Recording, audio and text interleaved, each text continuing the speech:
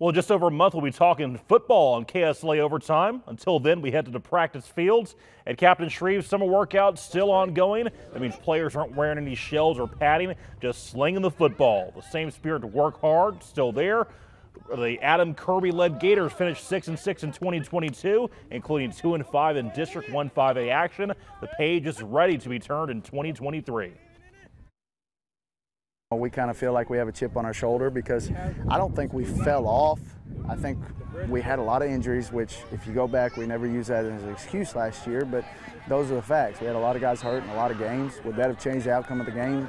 That I don't know. You know, that's a hypothetical and we're not going to get into that. But if we can stay healthy, I mean, I like our chances with this group of kids.